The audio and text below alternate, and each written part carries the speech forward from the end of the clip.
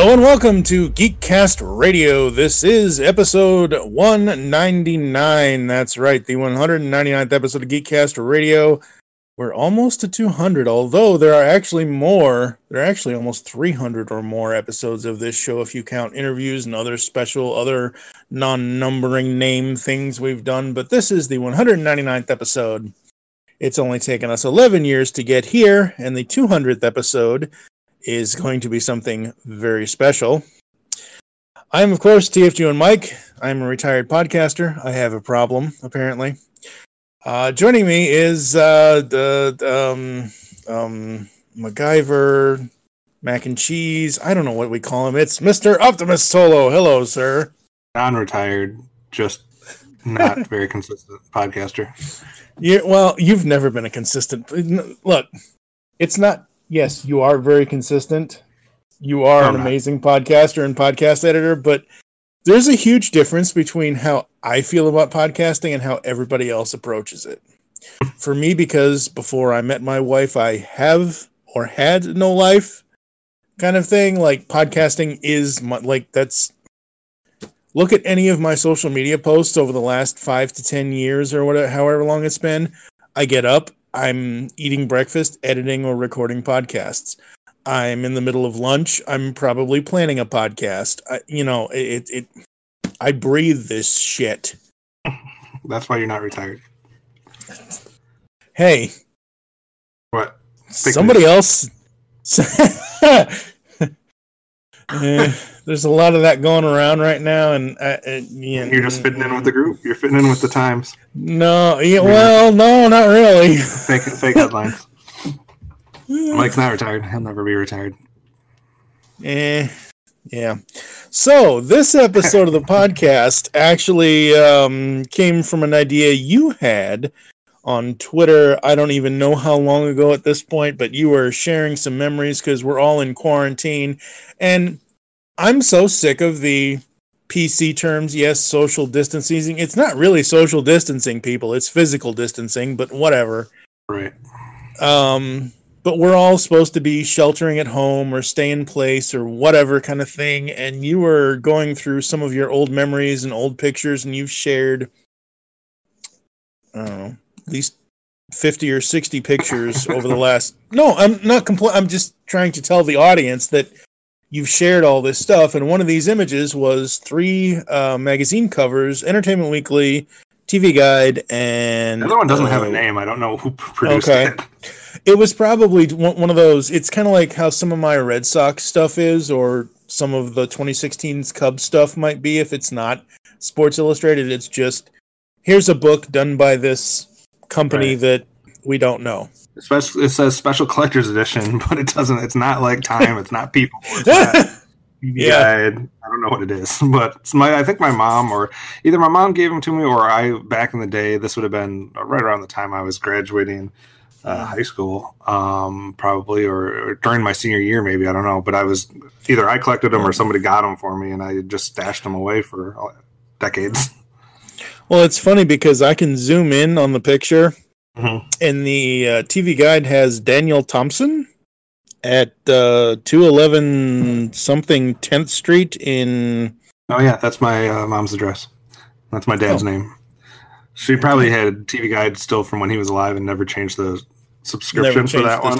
Yeah, the other two don't have a mailing address on them, so I'm guessing those were picked up at like the grocery store or something of that nature. Yeah, most likely. Yeah, the 100 greatest stars of all of the century thing looks like, even though it's not Time Life, it's not the Time special, because I bought several of the Time. Like I bought the history, the Abe Lincoln one. I've bought other Time Life special ones, and it's not that at all. So. And it doesn't even have like a table of contents or an index. It just like immediately goes into lists, like pictures and stuff like that. And so it's a magazine for you, right? Like, who knows who put this out? But it has a New York and Canadian copyright on it. So I don't know what that means. Cool. But yeah, I was cleaning out. I used to have a den, or man cave or whatever you want to call it. But it was, I had a desk. I had bookshelves with sports books and cartoon books and Star Wars books and things of that nature, and all my sports stuff. And the closets were full of things like baseball cards and magazines and whatnot. And in the last week, we had to transition that into a nursery. So everything had to go elsewhere. So some stuff went in the garbage, some stuff went in the basement, some stuff went into storage. And as I was sorting through stuff, I took pictures of certain things, and this is one of the things that kind of caught my eye, and I thought it would be fun to dive into a little bit. Very cool, very cool. So these magazines, as we said, the 100 Greatest Entertainers, according to Entertainment Weekly, 1950 to 2000. That's the main one that I'd like to get into.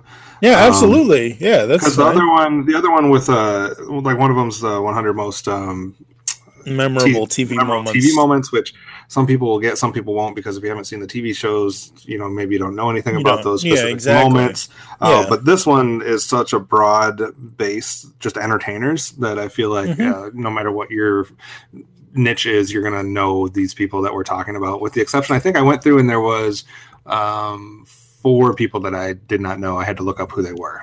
So cool. I don't feel like they should have been on the list if I had to look up who they were, but we'll get into that a little bit.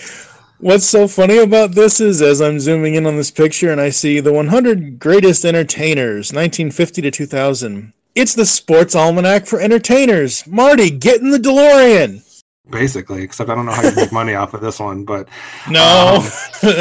So what I've not done, at this point in time. What I've done with this is I went through and flipped through all the pages and used my spreadsheets to put something together here. So I've kind of broken it down into kind of groups. We're going to discuss maybe group by group, what we think they got right, what we think they got wrong, maybe some snubs that they left out and stuff like that. And then it'll give the listeners a chance to kind of chime in and see who they think should have been listed on this. Now, this was just, again, like you said, 1950 to 2000. And I know now we're in 2020, so it's 20 years removed, but it was looking at a half a century there. And the other thing for me, the reason why I wanted us to do this, besides how cool it is looking back on this and why I'm glad it is 1950 to 2000 and we're missing the last 20 years, is because honestly, I haven't really seen, like, yes, there are major stars, but there are in the last 20 years, can anyone actively tell me that there's another Eddie Murphy or another person like Eddie Murphy or Robin Williams or Tom Cruise, or like, who's the next Tom Cruise? Like, I haven't seen any of that in the last 20 years. And I think that's the problem, is everybody, like, I'm guilty as charged. Everyone likes making lists in the moment. Like, this is the best movies from last year, or these are the best songs from last year, or, whatever the case may be. But it's, from a historical standpoint, that's never actually what you should do. You always should let time pass and then look back. It's almost like people do it a little bit better when they think about, like, historical events or presidents or things of that type of stuff. They're like, we don't know what history is going to tell us 50 years from now when we look back and say, well, this person made these choices that were good, or it's always better to let some time pass and then look back and say, now that we've not in the moment, we don't have any recency bias, now let's look back and see who actually had that, whatever it is that you're judging or looking at. So I think it's better to look at, these magazines should come out 10 years after the fact or 5 years after the fact, or in this case, since we're talking about such a big time period, I think 20 years is a decent time, because it's not going to be too long where people are going to be saying, what's the best entertainers for the first 25 years of this century, or something of that nature. We're only 5 years away from that. So it's interesting. So these are the different categories that I've broken it into based on where I feel like they fit. So we're going to have a group of actors. We're going to have a group of actresses, some male singers, some female singers, a small group of actual bands, musical bands, a small group of television shows, because even some actual television shows got ranked, not just individual people. There's one athlete in the group. Then I have what we're going to call comedians / TV personalities. So think of stand-up comics, think of talk show hosts, think of just TV personalities in general. And then there was a lot of movie directors on this list. And then there's some authors, and I just kind of have a miscellaneous, which is kind of behind the scenes. They were either producers, writers, entrepreneurs in the entertainment business. So Very cool. Kind of what we're going through. And I'm going to give you guys the people that made it after I let Mike make a few guesses. And then we'll go through what I think maybe was some stuff that got left off that surprises me.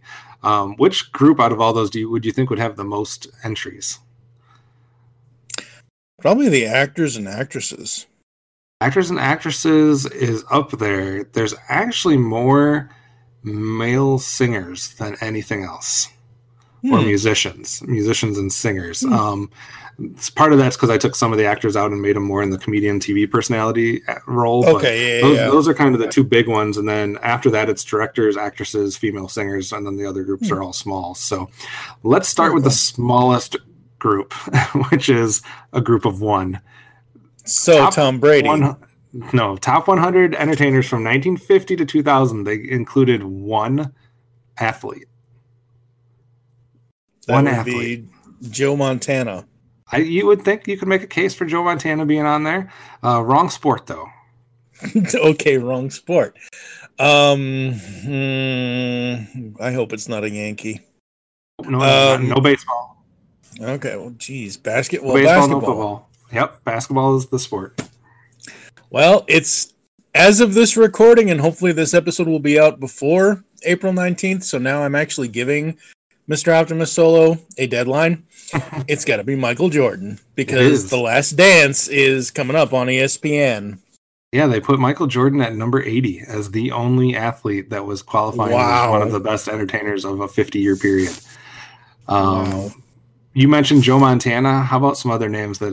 And I put some of the stuff out on Twitter, and some people reacted, so I got some of their guesses plus some of my own guesses. But I think of that show, the cartoon Pro Stars back in the day. You know, they try to pick some of the best athletes around. So what about Wayne Gretzky?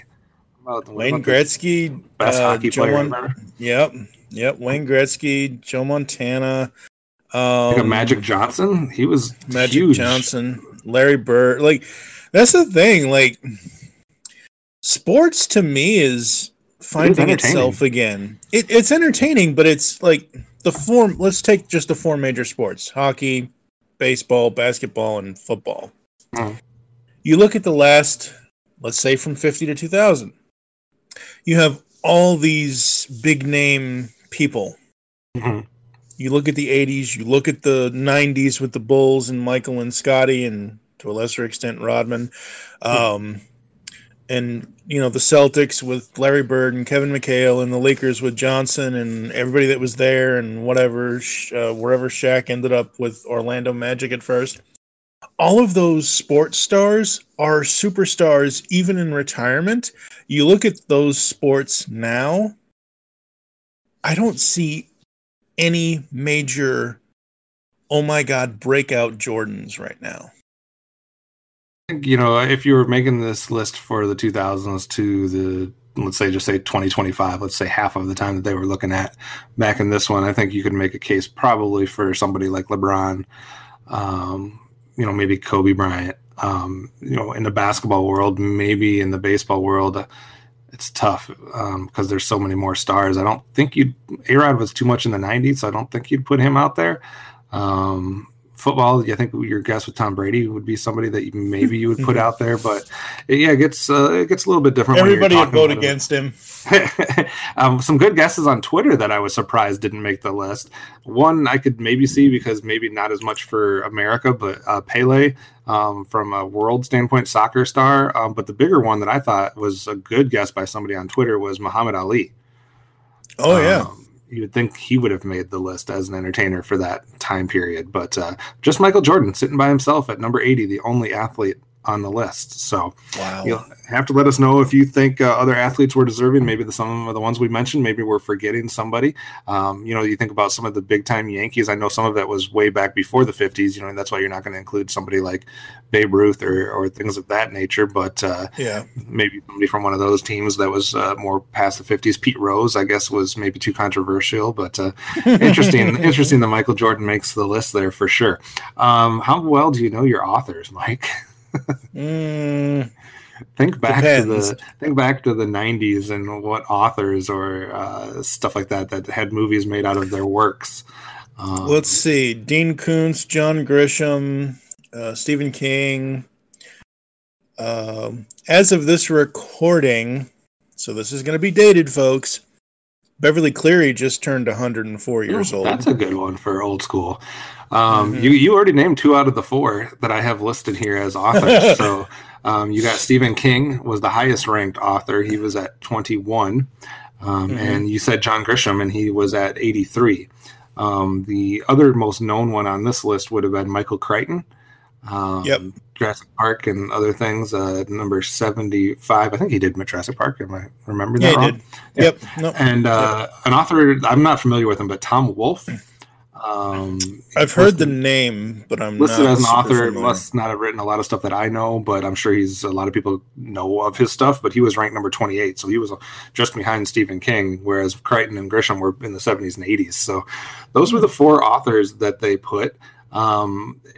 Authors is a hard one for me because it really, man. It depends on the genre. It depends on the books. Like for me, if I was making, let's just say, a top 10 authors list, like I already said, even though I've read several of King's books, but I'm not a horror guy, so I don't really read a lot of King. But I would put King on there. I would put Dean Koontz. Sure. I would put Dean Koontz on there because I like some of his suspenseful stuff. John Grisham, you can't leave him off.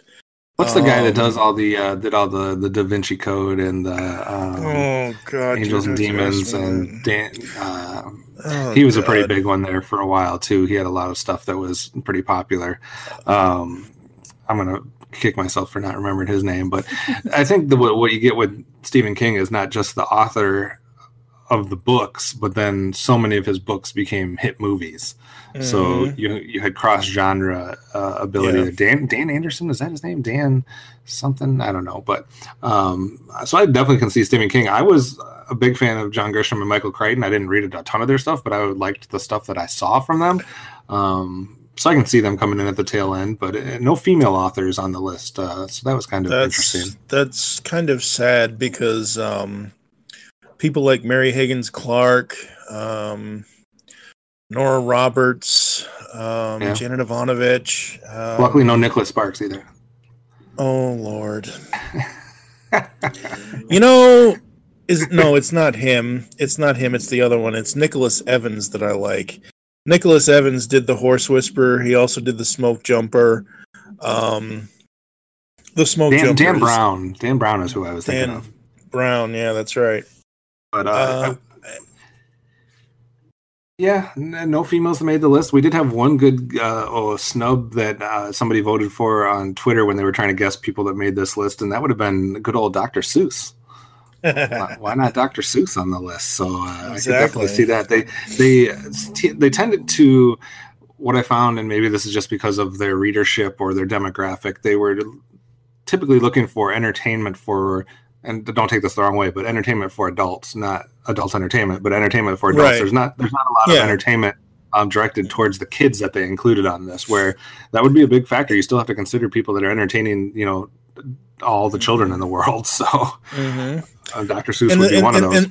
And the thing about it, just really quickly, my own history with reading books, when I was little, let's say from 2 to maybe 4, I was reading Golden books. I don't know any of those authors, but those Golden books were popular as all hell.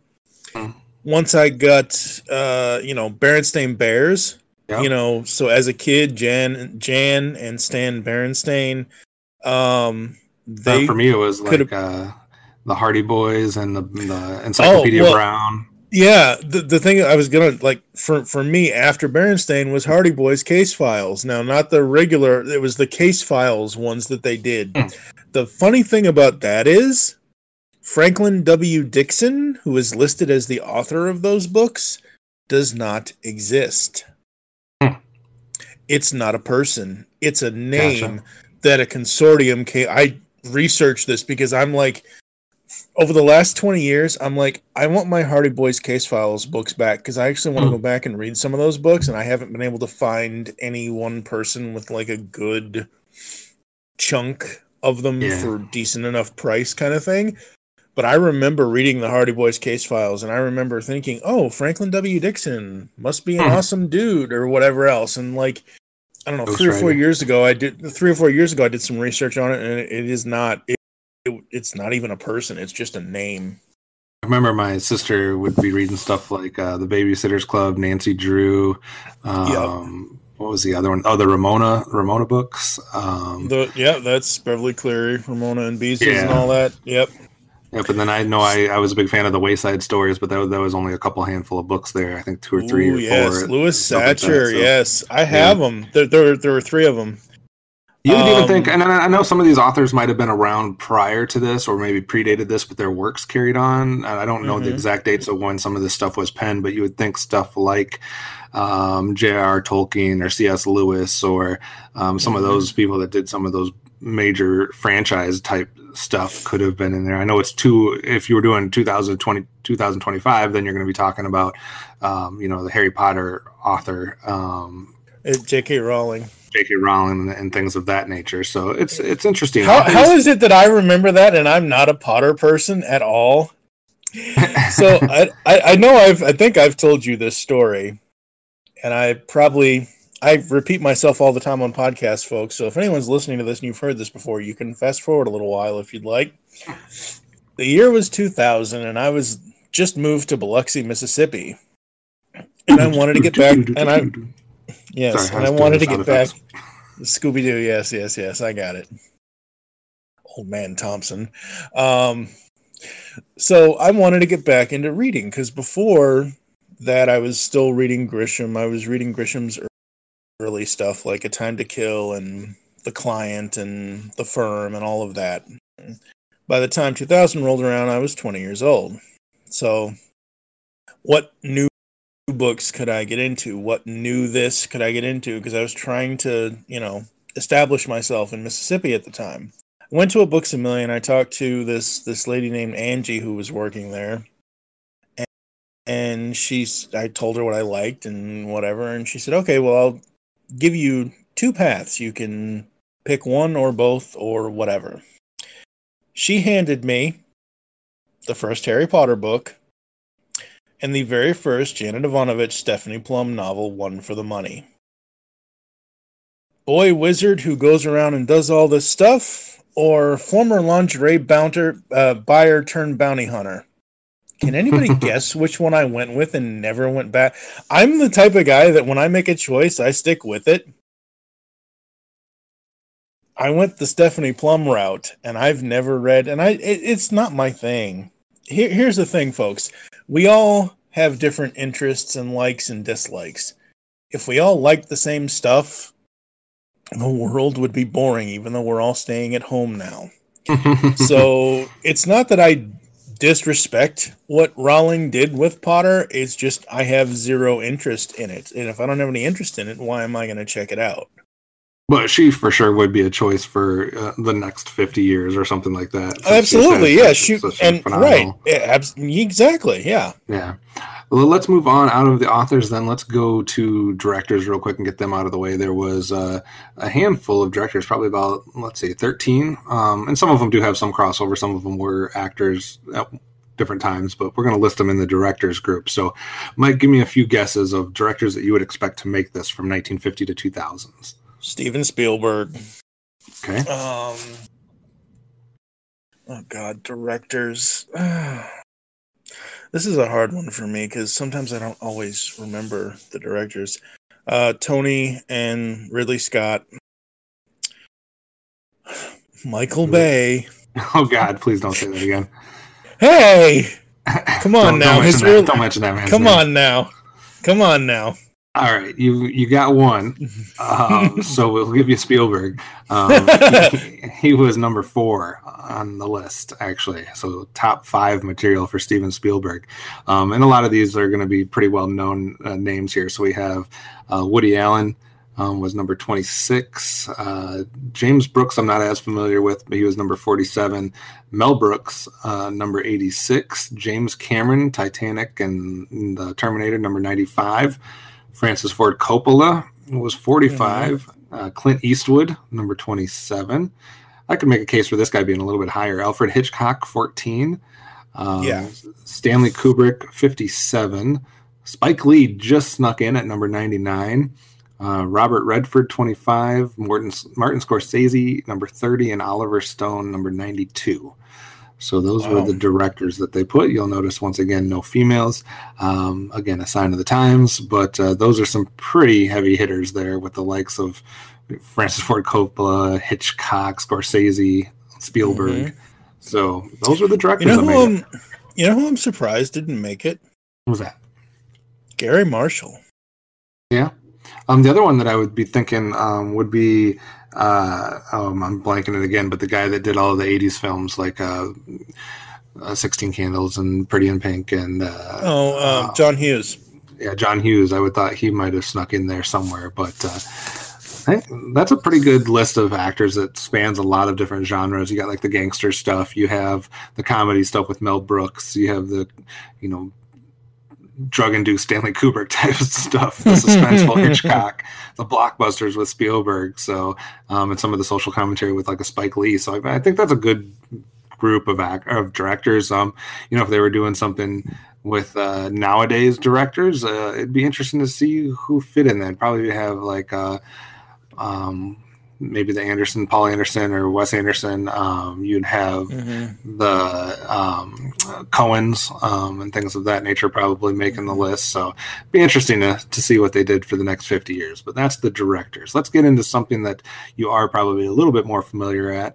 Let's go into bands. This is musical bands or groups, and there's only 6 of them that make the list. So 6 musical groups that make the list from 1950 to 2000. Well, you should get at least a couple.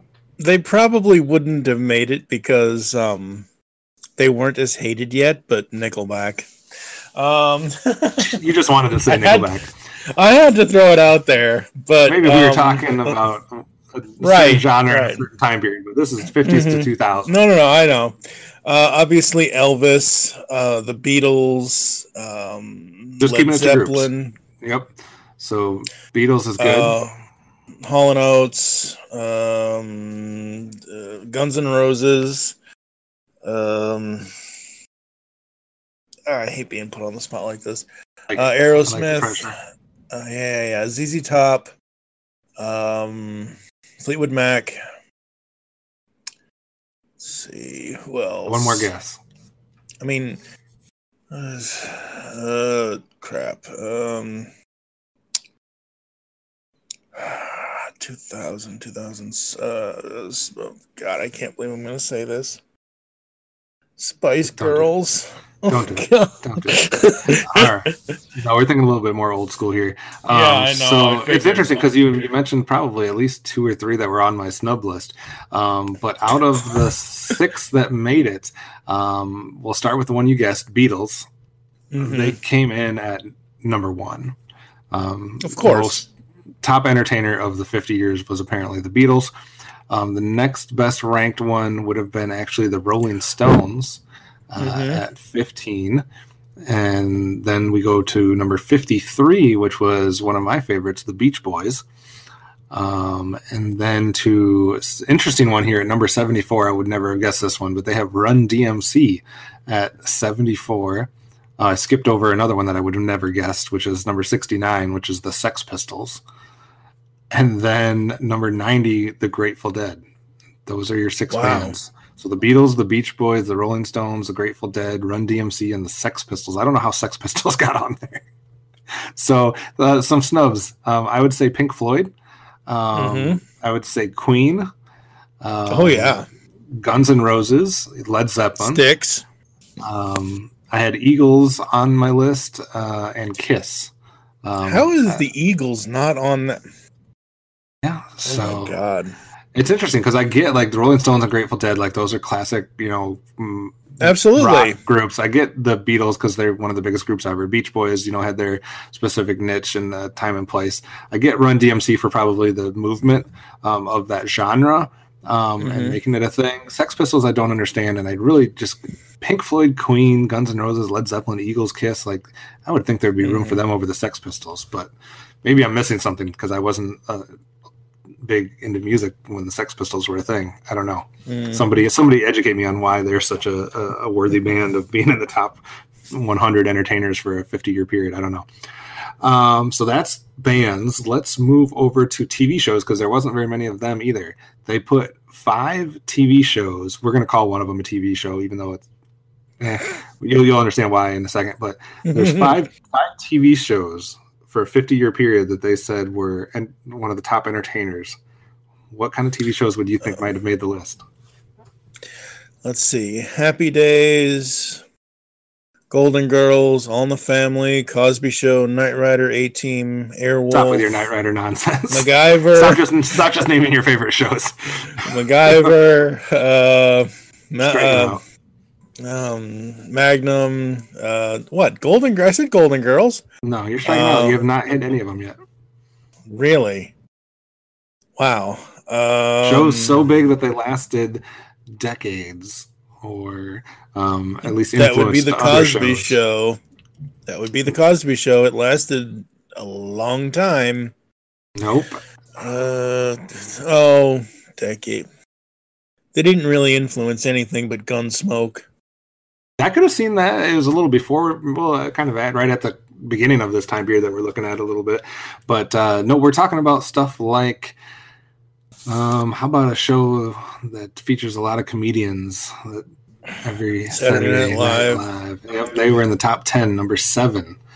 Thank God they only counted up to the year 2000, because it sucked the last 20 years. 2 shows, they might have only included 5 really shows / sort of shows, but 2 of them were in the top 10, with Saturday Night Live at number 7 and an animated show at number 10. Which animated show would that be? Be Looney Tunes. Nope. No, it's too old. The Flintstones, the Jetsons, Scooby-Doo. Too old. Really?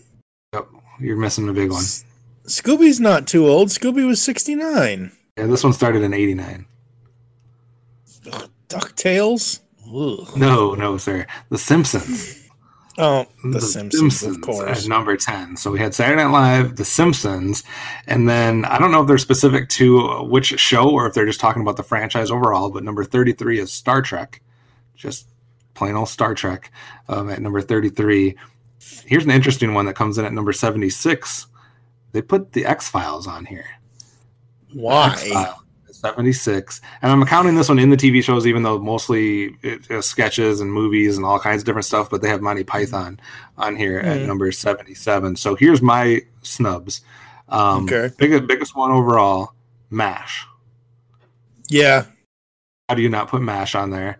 I also put down All in the Family, which you had mentioned in your first couple that you rattled off, and then I thought they might give a nod to something like Friends, just because of the type of show and kind of a new era that it was ushering in with like that type of show. So I thought MASH for sure, maybe over the X-Files.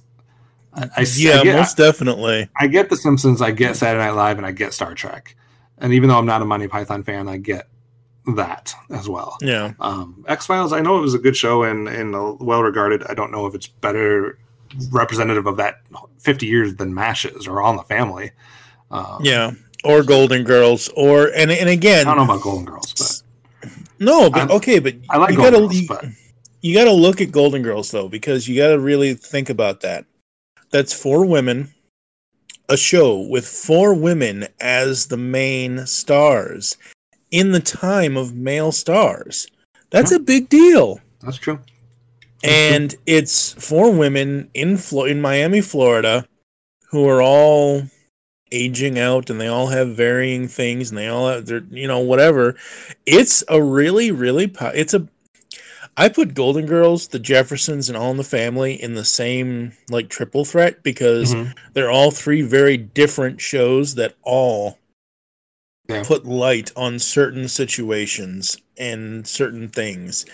And for those not to be on a list like this is just. And if you were to ask me 10 years ago, probably Cosby Show would be one that I would put on there. And here's the thing about Cosby Show, and I've said this before online. Yes, the man is a monster. No argument here. But for me, it doesn't take away from what those producers and other actors did on that show. Yeah, it was still a funny show. Speaking of which, we'll do our singers, or let's do our actors, and then we'll go to our comedians, and then we'll finish with singers. How about that? So let's start with actors. There was quite a few of them on the list. We got about 16. I'm not asking you to name them all, but just give me a handful of actors that you would anticipate being on this list. From 50 to 2000. Oh, your whole childhood. Well, no, I'm not that old yet. I'm old, but I ain't that old yet. Let's see. Spencer Tracy. Audrey Hepburn. Just male actors for right now. Oh, just male. Oh, yep. That's we'll do female in a second. Okay, good. Let's see. Spencer Tracy, Buddy Hackett, Tom Cruise. Let's see who else. Matt Damon, Ben Affleck. Who knows? Those are probably two are new. They'd be on like a new list if we were to do the next 25 years or so. But all right, let's start with the highest rank one. We're going with number 12 on the whole list was Marlon Brando. Mm-hmm. Then we go to number 17 was good old John Wayne. Number 20 was Robert De Niro. Of course. Number 23 was Jack Nicholson. Then we get into our 30s with number 32, Paul Newman. And number 37, Indiana Jones Han Solo himself, Harrison Ford.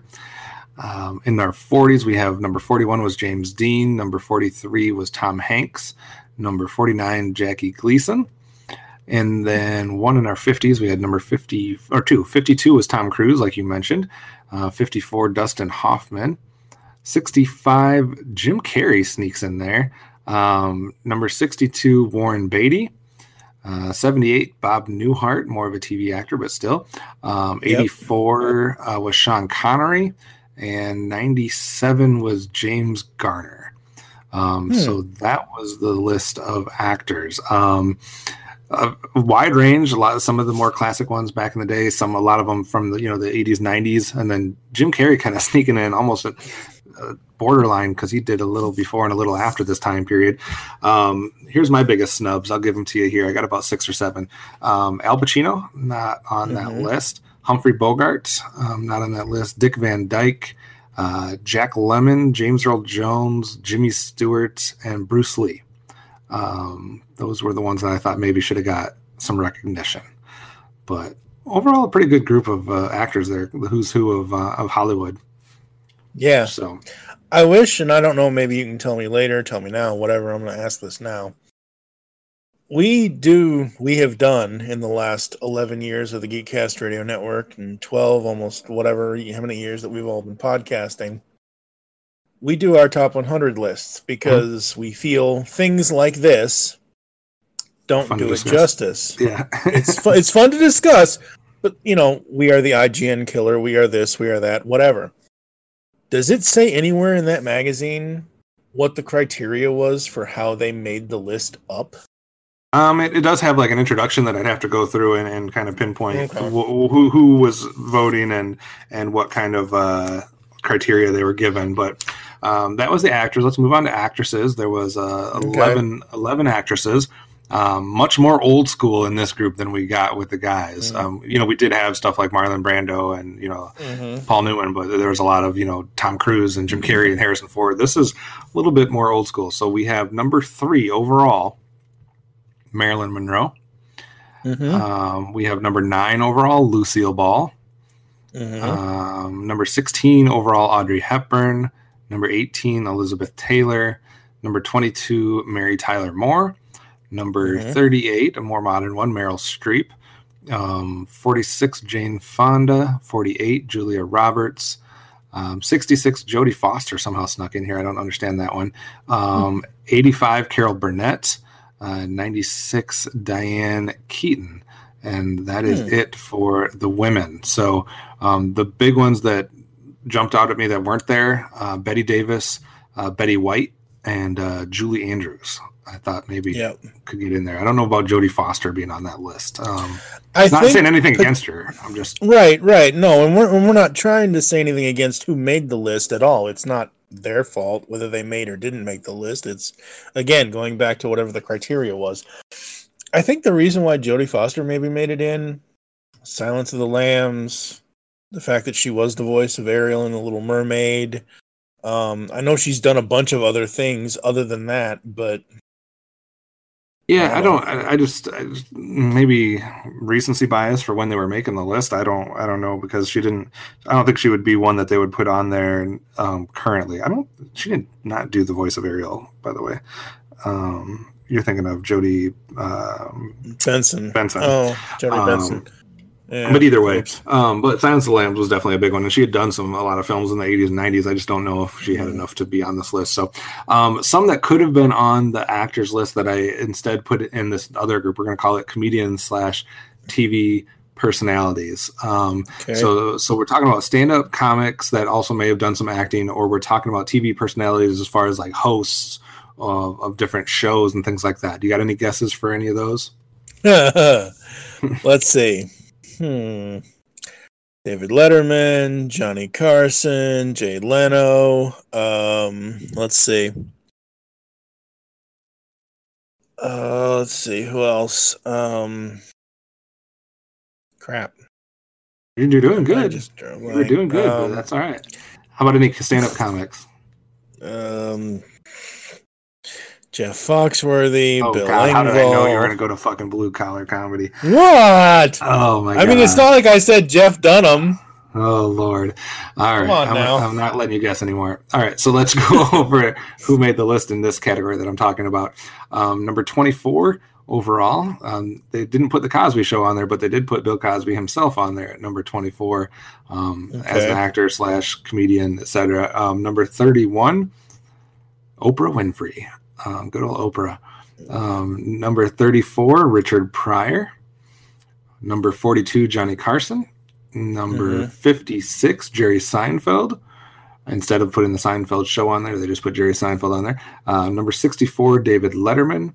Number 68, Ed Sullivan. Number 71, Steve Martin. And number 91, Robin Williams. Wow. So those are who they put on there. So the big ones that jump off here for TV personalities / comedians. On the comedian side, I would put George Carlin and probably Rodney Dangerfield as people that were big for a long time. For the host standpoint, I would probably put someone like Howard Stern maybe in there, or even a Bob Hope. We had that one thrown out there on Twitter, but Bob Hope was definitely an entertainer for a long time, even before this, too. I would put Bob Hope before I would put Howard Stern. Yeah. The reason why is because Howard is just... Yeah, I get it. But once again, a sign that they weren't necessarily considering entertainment for kids. How about Fred Rogers? Could we put Fred Rogers on there as a TV personality? I mean, Mr. Rogers' Neighborhood was pretty big for a long time. So I would think someone like Fred Rogers could be on there, but not to be. Any other thoughts on comedians or hosts or things of that nature? Oh, how about Dick Clark? Yeah, Dick Clark is one that, man, that guy did everything. And Mr. Rogers, I mean, how can you not put Mr. Rogers on this list? Yeah, I just don't think it's considered as much entertainment for kids. Another one you maybe could throw out there would be like Casey Kasem. Somebody like that from a radio standpoint, I think that could be in there. So, or even Ed McMahon. I would know. I don't know about McMahon. I only because of my youth, even though I'm old as hell.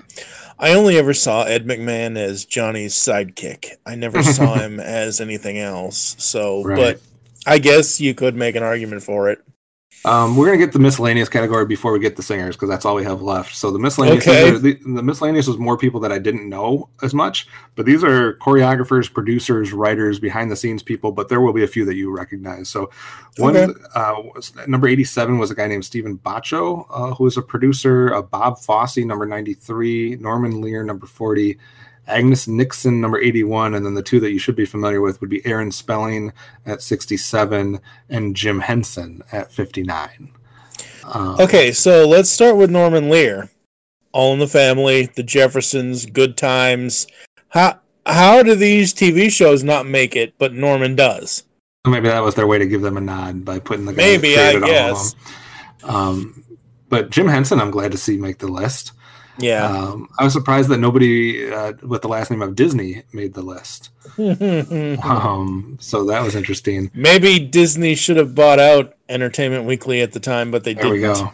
And then just two random ones that I'm going to put in as snubs that don't really fit any categories. What about Mel Blanc? Yes. As just a voice and a whole industry. Or Hulk Hogan. How about Hulk Hogan? What the hell? Well, sports entertainment. He was huge in the 80s and the 90s. And you could put a wrestler in there. Maybe Andre the Giant. How about Andre the Giant? Yeah. So he did do a few acting things. So there's that. All right. Let's get into music. First, our biggest category overall, which was the male, just solo singers or entertainers as far as a group goes. There's a ton of them. I'll give you can name like a half dozen or so. So this is male solo singers, didn't we already do from this? The 50s to the 2000s, not bands, not male actors. This is singers. You did mention Elvis Presley. Elvis. Any other ones that you would think would be on here? Elvis, Dean Martin, George Michael,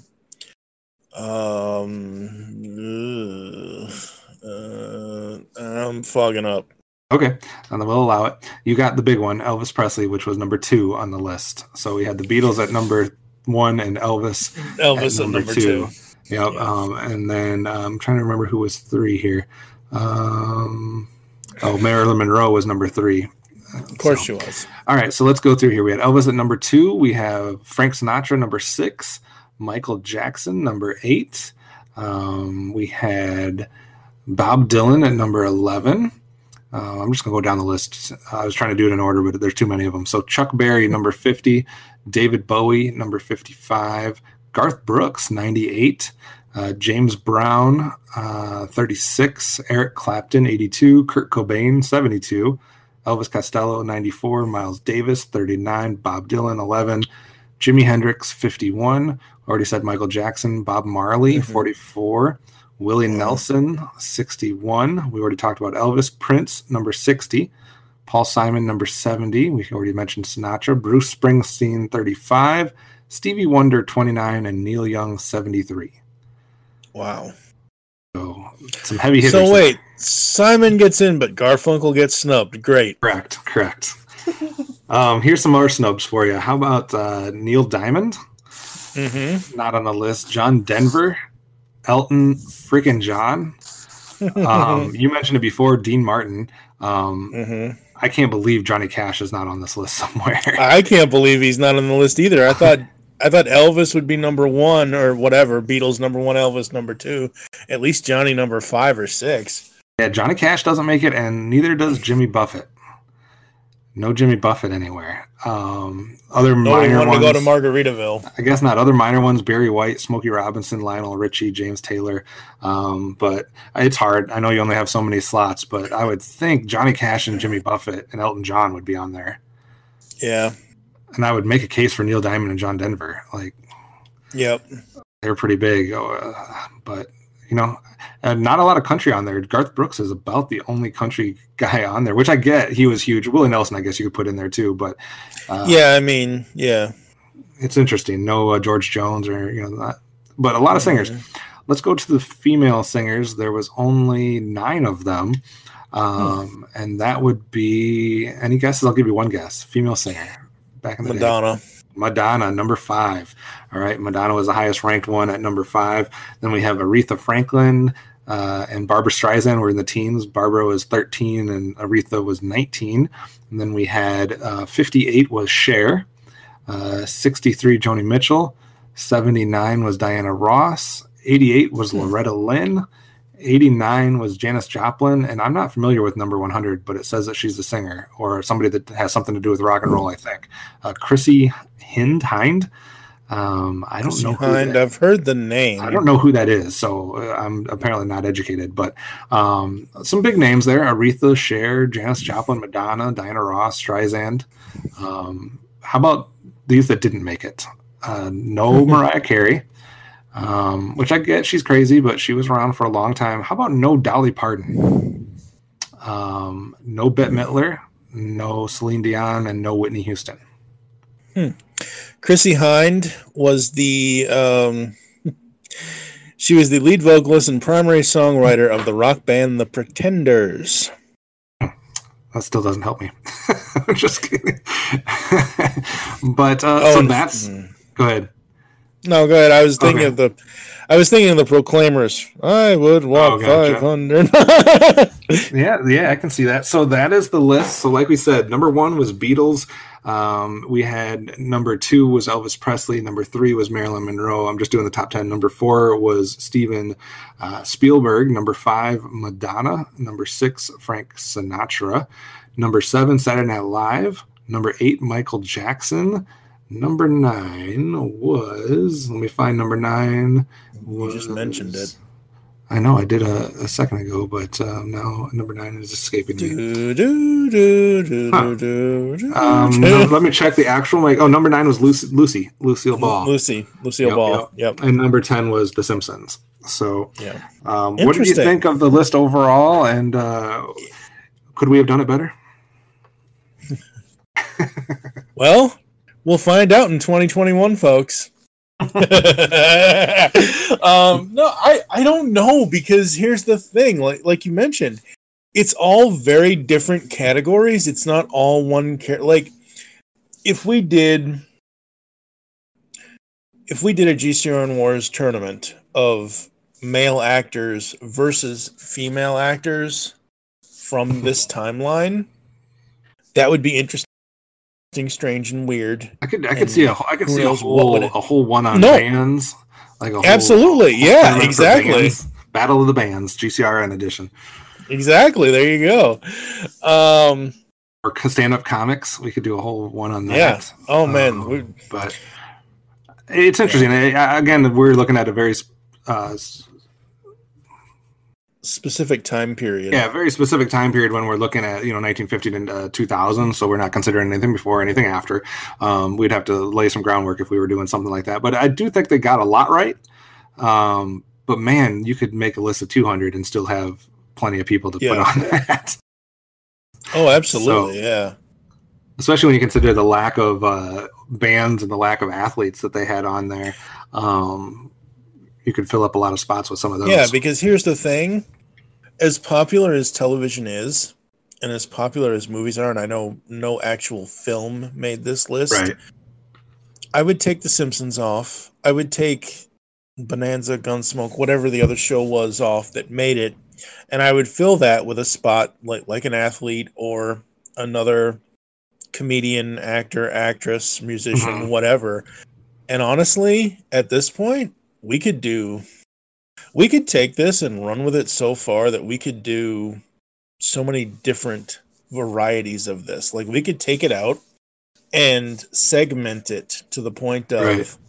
Like I just said, you could have our wars tournaments do male actors versus female actors versus actresses, or author versus author. Does Dean Koontz kill Stephen King, or does John Grisham, send John Steinbeck to jail, or who the hell knows what? There's so much you could do with this. Right. Yeah, it'd be interesting, especially I think along the musical lines. I think there's so many heavy hitters in the world of music over the years that it would be an interesting thing. Or, I think stand-up comics would be really fun. I know everybody has a different style that they like, or different, personal taste, but some have been around longer than others, and some have been more successful than others. And I'd love to see some of the classics destroy your blue-collar comedy tour, guys. But hey, come on. Okay, look, it was just top of my head kind of thing. And again, here's the thing. Like, I mentioned earlier about the Cosby Show. Yes, the man is a monster. Just like Michael Jackson. Doesn't. Well, exactly. Like, Bill Cosby, the man, I separate it from what he has done. Right. In acting, in comedy, or whatever. Like, I still can listen to his Bill Cosby himself thing from 1969 with like Buck and the water bottle and you know, driving in San Francisco, and I can listen to all that and laugh my ass off because I know it's comedy and it's a joke and it's funny. But do I still feel that the man is a monster? Absolutely. Right, and the same decision that people have to make when they're listening. Or, you know, can you listen to a Michael Jackson song and still enjoy it for the music, or even though you know he's a creep? You know, it is what it is. Yeah. So you have to make those decisions because, you know, otherwise you're going to have to eliminate a whole lot of entertainment out of your life because nobody is an angel. Some are worse than others, but everybody has their demons, and especially when you talk about celebrities. So, I mean, we couldn't watch professional wrestling if we cared about what kind of people some of these guys were behind the scenes when they're doped up and on drugs and steroids, etc. Just like baseball, I couldn't watch that if you eliminated everybody that cheated. So, in different ways, Pete Rose, the Astros, the steroids, blah blah blah. So. You have to make your own personal decisions on what you can participate in, what you can take in. But for me, I can separate most of it. I can separate most of it myself as well. And it just like, okay, so I did this a while ago. I had my friend Tom DJ on GeekCast Radio. We did broken fandoms and how to fix them. And Tom has come up with this, what he calls the Modern Fandom Manifesto. And it's this set of rules of how you should be treating fandom and how you should be reacting and acting in your fandoms. Just because you love something, Kevin, doesn't mean that I have to, but I still respect, okay, that's your thing. You love that. That's amazing. That's great for you. It's not for me. I'm not shitting on it. I'm not saying, oh my God, you shouldn't like them. Just like half the people tell me I shouldn't love Scrappy-Doo or I shouldn't love Nickelback or whatever. You know, it's a thing of treating people better. Treating them more, I don't know. I don't it's just more of if something's bringing somebody joy or entertainment, like who are you to tell them that they shouldn't enjoy that? Like I cannot stand the Pokemon and Power Rangers, but it doesn't mean that I'm upset that other people enjoy it and other people get satisfaction and entertainment and escape or whatever from those different things. Just like someone could say that, you know, Star Wars and MacGyver and Transformers are garbage. Like that's not going to stop me from enjoying them. So we can all like what we like, and nobody has to be judged for it. Yep. I got into an argument with somebody the other day on Facebook, the other night at like 4 a.m. Pacific. Oh, geez, that's never smart. Well, they basically said Transformers was nothing but a toy commercial. And I'm like, no, yes, it was, but no, it wasn't. Right. That's one of my triggers is when people call animated series 80s, or animated film, they call them toy commercials. No, or even just they try to downgrade it by saying like, oh, you know, you watch that cartoon or that like that's a bad thing or something like that, or that kid's cartoon or something like that. Like, no, just because something's animated doesn't mean you can't enjoy it at different ages. So, and a lot of that stuff is made for more audiences than just kids. A lot of it is trying to appeal to the parents that are taking those kids and different things like that. So there's nothing wrong with enjoying whatever you want to enjoy, as long as you're not breaking any laws. Or hurting people in the meantime. So that's how I feel. But this would be an interesting conversation to kind of go over, not necessarily just 50s, 1950 to 2000, but take a certain time period and decide, you know, from an entertainment standpoint or from a music standpoint or from a different sort of these genres go, what was resonating the most for that time period? Kind of like a look back, like a time capsule type thing. So absolutely, we might adventure into some of those things, but in the meantime, we want to hear what your guys' thoughts are on what Entertainment Weekly put out as their 100 entertainers from 1950 to 2000. And do you agree with some of the snubs that we pointed out, or who do you think didn't belong, or maybe you can think of someone that we didn't mention that should be in consideration? We'd love to hear all those comments at the website geekcastradio.com or on social media, Twitter and Facebook. Mike, how do they do that? That would be at GeekCast Radio for the network Twitter. You can also send email to feedback@geekcastradio.com. But yes, please go to the website, make comments on our posts, because I see nothing but tumbleweeds in our comment sections lately. There has been a couple episodes that our good buddy Toon Master Tim has commented on, and we absolutely love him for that. So there is that. That's the easiest way to make sure that you're guaranteed to get a response from us if you do that, basically, because we check and we will respond if you comment on the website. Absolutely. If not, you can also harass Mike on Twitter. Mike, what's your Twitter? Lord, it's at Optimus Solo. That's mine. And they can harass me as well. That's fine. It's at TFG and Mike on Twitter. Sweet. Get us out of here, Mike. We're out of here. I don't know how we're going to close this because episode 200. Yes, episode 200. Okay, so let me ask you this: do you use Spotify? I have it. No, I don't use it. You have it, but you don't use it. Do you pay for it? I do not. Okay. Well. Is that required for episode 200? It might be. Just for a month. It's just so you can get a certain thing, because episode 200, folks, and I guess people have told me that this was released last year or something.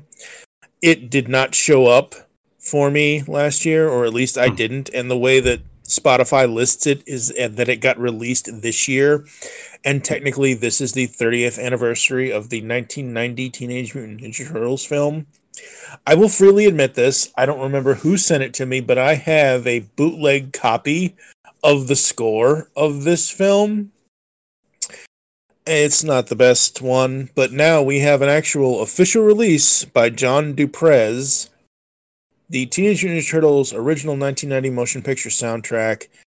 It has, I don't know how many tracks are actually on here, but it's, it's got the whole, every movie bit. It's got the Shredder music. It's got the Raph and Casey music, all that. It's got the main theme. It's got everything.